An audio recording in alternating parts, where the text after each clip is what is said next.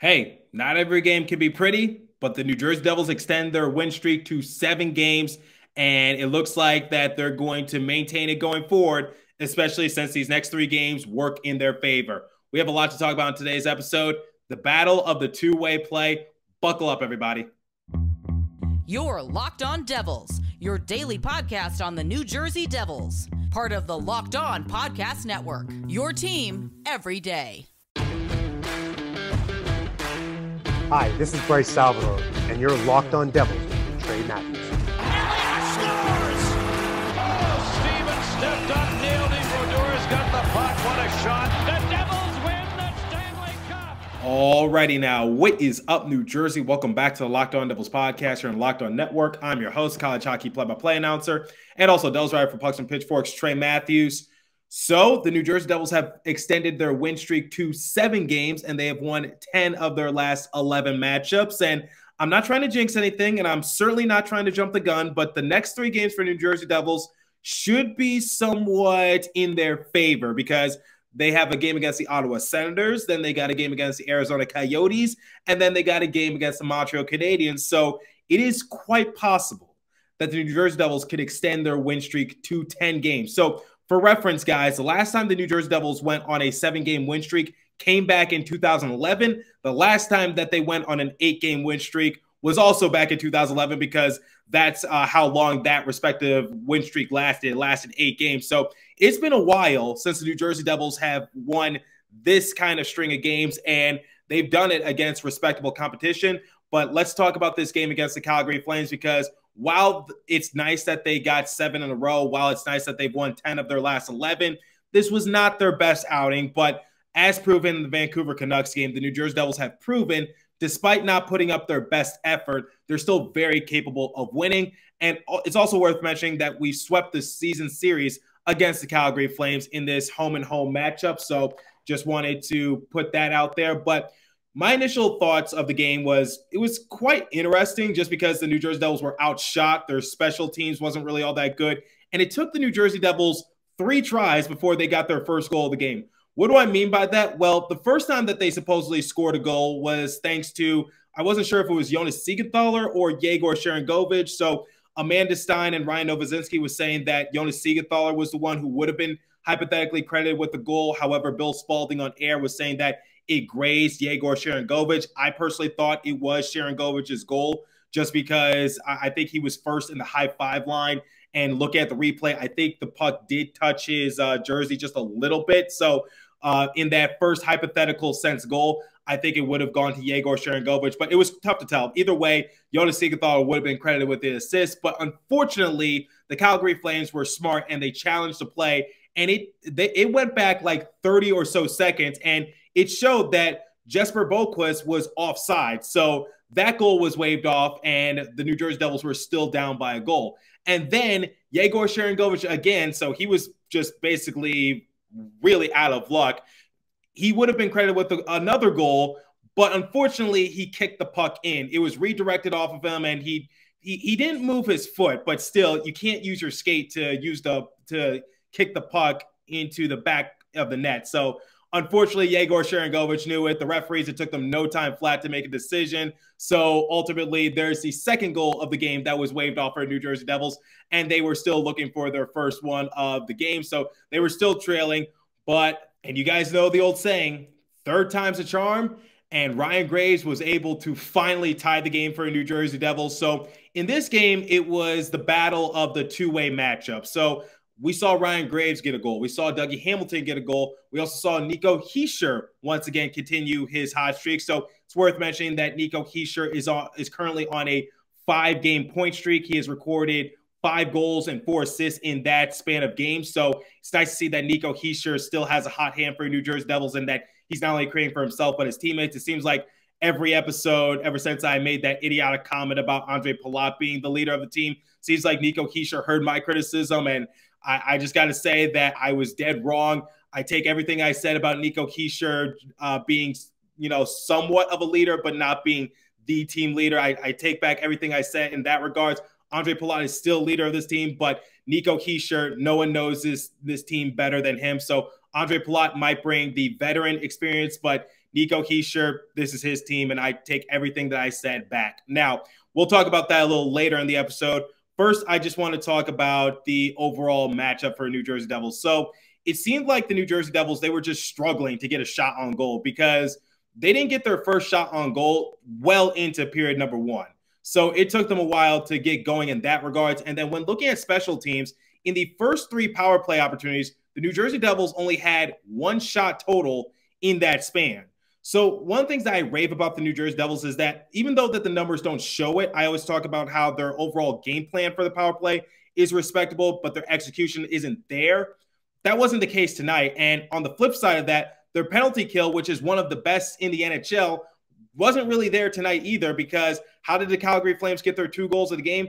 Nazem Kadri got a power play goal in period number 1. Then Tyler Toffoli got a goal in period number 3. So overall, it was a bit of an uphill battle for New Jersey Devils. And also, they allowed 35 shots on goal. And compared that to themselves, the Devils only had 20 shots on goal. So they got outshot. They were outplayed in special teams. Seems like that it took them a while for them to get something cooking, but yet somehow, some way, they were able to slug their way to a victory. Now, I accredit this to the New Jersey Devils not having played since Saturday, because the last team they did play was the Calgary Flames. However, if my memory serves me well, the Calgary Flames played last night at the time of recording against the New York Islanders. So they were still fresh off of just playing, and they had their feet underneath them. But the New Jersey Devils, they kind of had a lengthy off period. So maybe they were just a little rusty in that regards. But it's better to do it against the Calgary Flames because they're on a 5 or so losing streak. So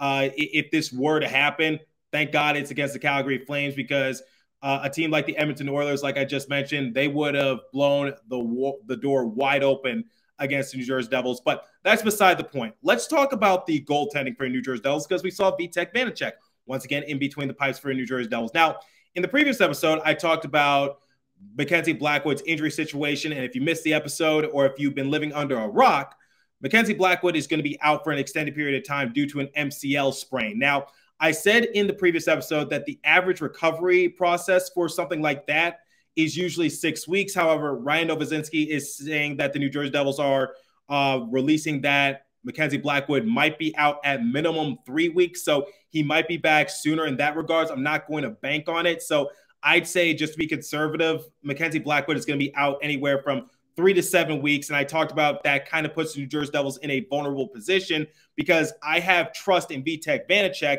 but in terms of the players behind him, I'm a little iffy in that regards. Well, we got some more news about the New Jersey Devils goalie situation, and unfortunately, it's not good. Jonathan Bernier revealed to Ryan Novozinski that he got hurt during training camp, so his timeline of returning at around American Thanksgiving time, I don't think that that's going to happen either. So it just seems like when it comes to goalies, the New Jersey Devils can never catch a break. So get used to it being the Vitek Vanacek and the Akira Schmid show. Now, here's the thing. I said early on in the episode that the New Jersey Devils have games against the Ottawa Senators, the Arizona Coyotes, and the Montreal Canadiens. So if they're smart, which they have been doing the last few weeks or so, I would genuinely think about putting Akira Schmid in 1 or 2 of those matchups just to get his feet wet, so that way he could get accustomed to the NHL once again, because you're going against teams that, let me just be fair, aren't all that good. I'm not saying that they're easy victories, but the fact of the matter is, and the record shows, they're not really the teams that we fear. They're not the teams that we're going to be just going all in on.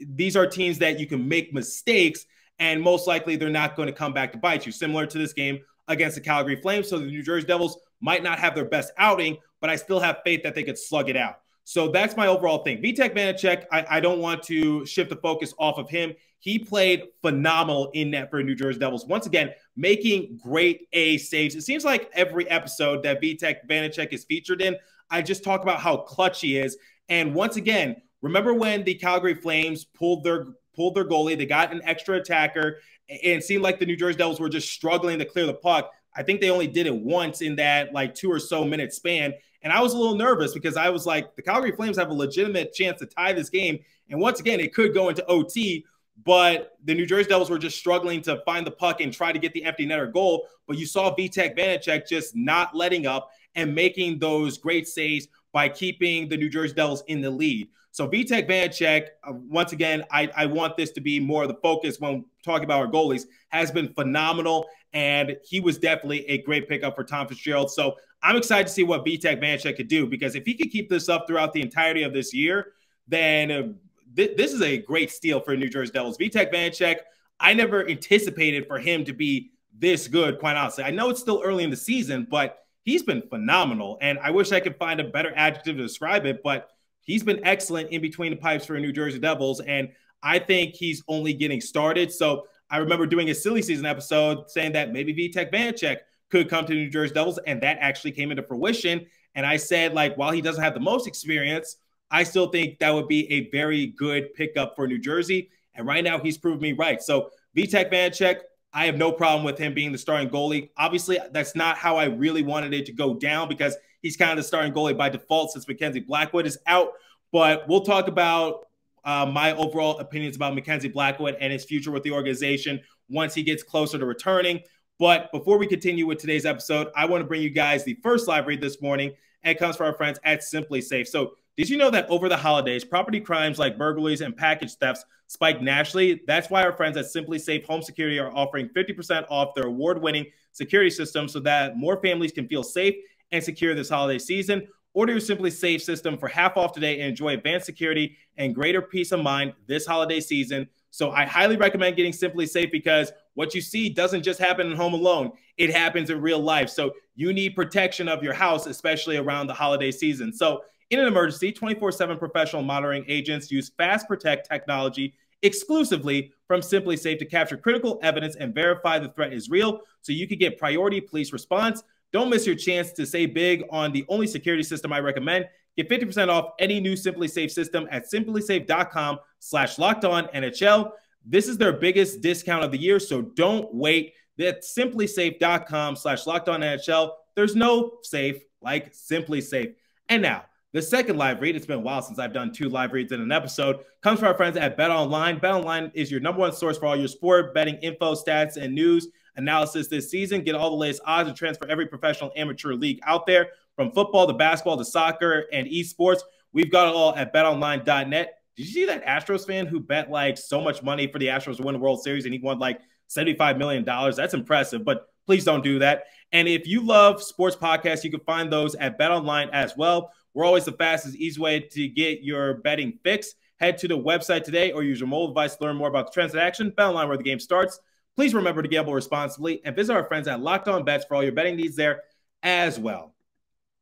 Okay, so let's switch the subject and let's talk from goalies to now our forwards and also our defensemen. So let's talk about the offensive punch for New Jersey Devils. So one of the things I said early on in the episode was that the New Jersey Devils were kind of struggling in their power play. Yes, they were able to get a power play goal, but the Calgary Flames kind of threw them a bone because they put New Jersey on the 5-on-3 advantage. And I was like, there is no way possible that the New Jersey Devils don't score in this sort of aspect, just because they've been struggling all night. And I'm just like, they got to capitalize on this, get something going. And Dougie Hamilton was able to get the power play goal. So shout out to Dougie Hamilton. But and that's how the New Jersey Devils took the lead. But once again, I want to talk about Ryan Graves, and I don't want to talk about his game-tying goal per se. I just want to talk about Ryan Graves, the player, because he's tops in the league in plus-minus. He's not just tops on the New Jersey Devils. He's tops in the NHL right now. And if you need reference, Ryan Graves got his 3rd goal of the season already, and we're just 13 games into the new year.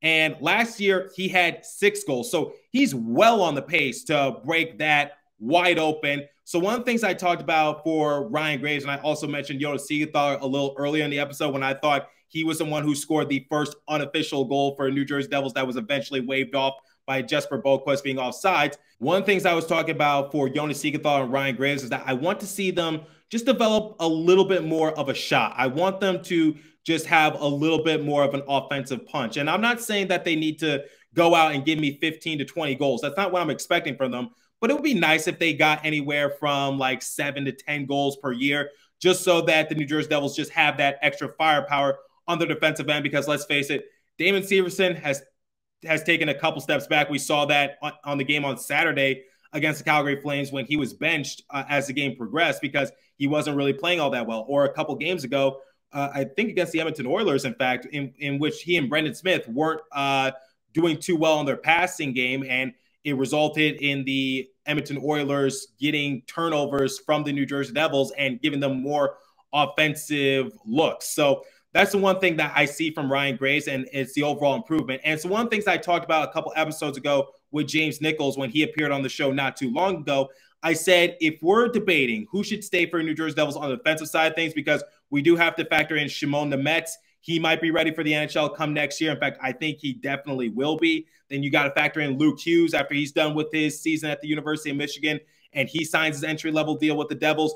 That's something you need to take into consideration. So it's basically like, who's going to go for the New Jersey Devils? And a lot of people were saying Ryan Graves. And I'm saying that would be a huge mistake because, like I just said, Ryan Graves is tops in the league at this very moment in plus minus.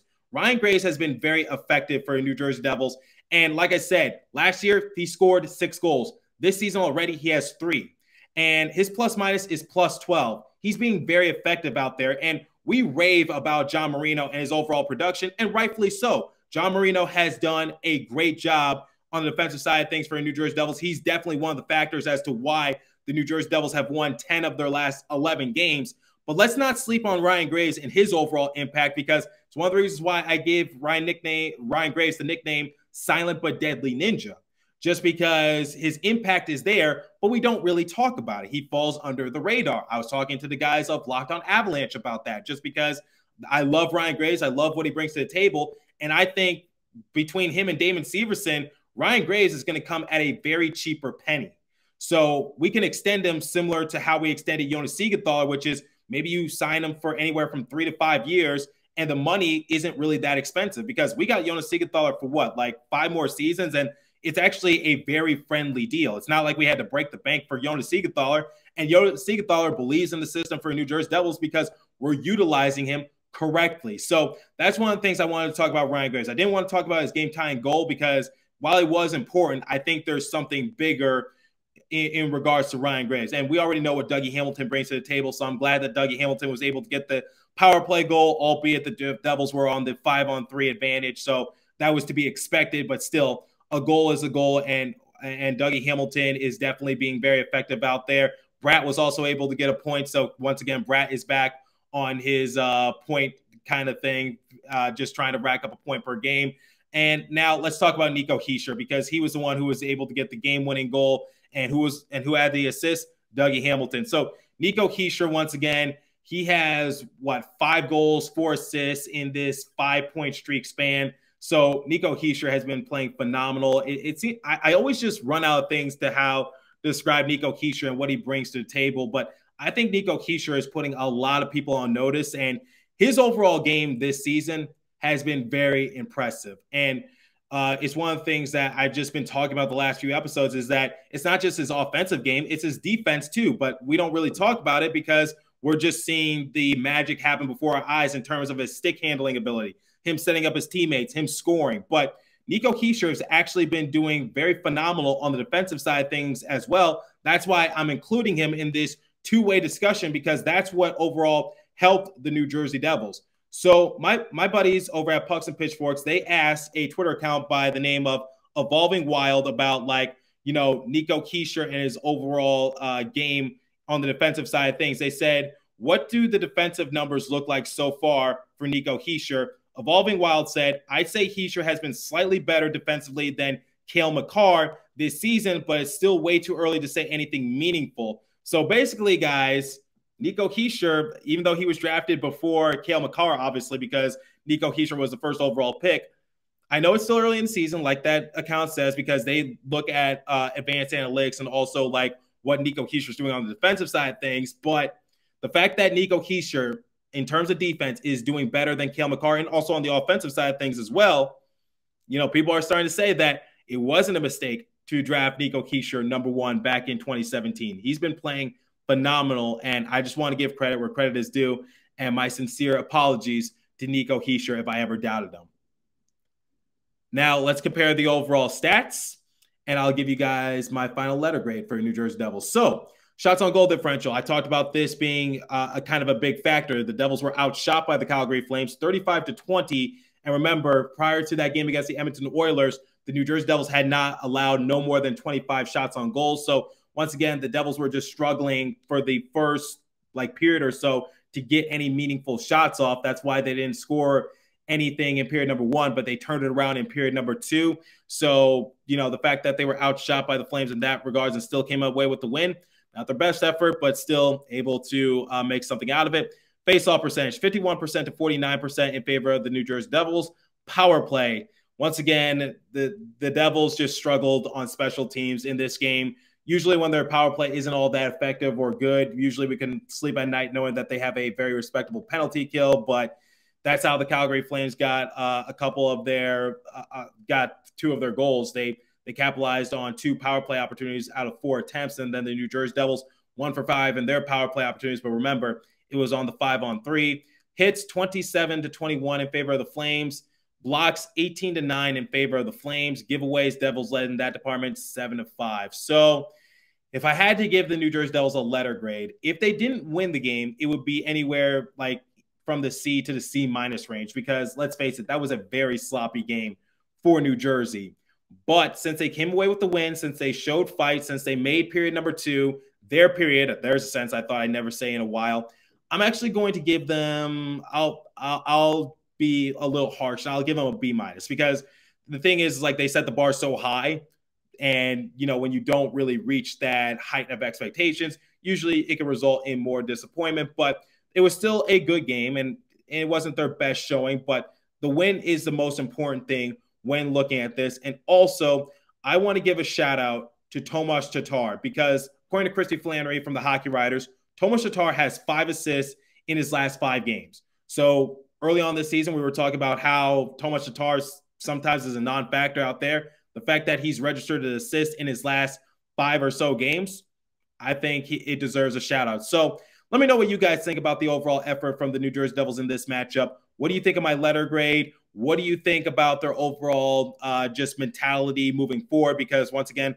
we got the Ottawa Senators, then we got the Arizona Coyotes, then we got the Montreal Canadiens. So it's very possible, I'm just putting that out there, it's very possible that the New Jersey Devils can extend their win streak to 10 games, but let's crawl before we walk. So we'll see what happens. We'll see what happens with the goalie situation, and we'll see if a lot of our players can maintain this consistency going forward. But like I said, guys, 7 wins. Devils haven't done that since 2011. So it's been over 10 years. Can't believe 2011 was 10 plus years ago already. Seems like it was just a few years ago, but digressing a little bit, it's been over 10 years since the New Jersey Devils have done what they've done so far. And let's just hope they can maintain it going forward. So as for today's episode, that's all the time I have for you. So continue to stay safe. Have a wonderful day, New Jersey. Go Devils. I'll catch you guys in the next episode. Thanks for listening once again.